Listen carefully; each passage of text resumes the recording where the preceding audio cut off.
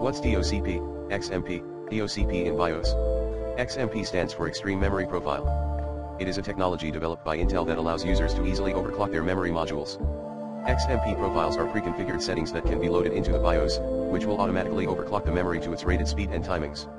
DOCP stands for Direct Overclock Profile. It is a similar technology developed by AMD that works in the same way as XMP. EOCP stands for Extended Overclock Profiles.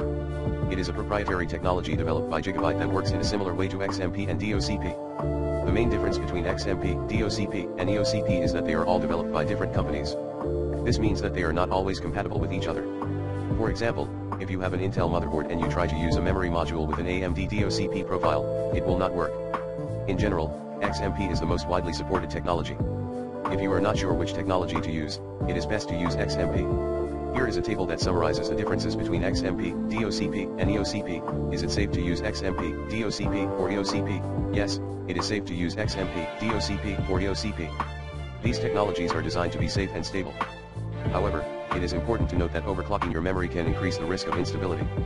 If you experience any problems after enabling XMP, DOCP, or EOCP, you can disable them in the BIOS.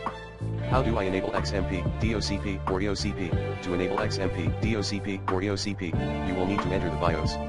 The exact steps for entering the BIOS will vary depending on your motherboard.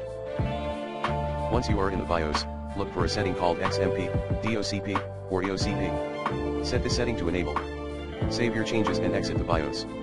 What if my motherboard does not have XMP, DOCP, or EOCP? If your motherboard does not have XMP, DOCP, or EOCP, you will need to manually overclock your memory.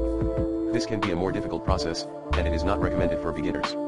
If you are not comfortable overclocking your memory, you can leave it at its default settings.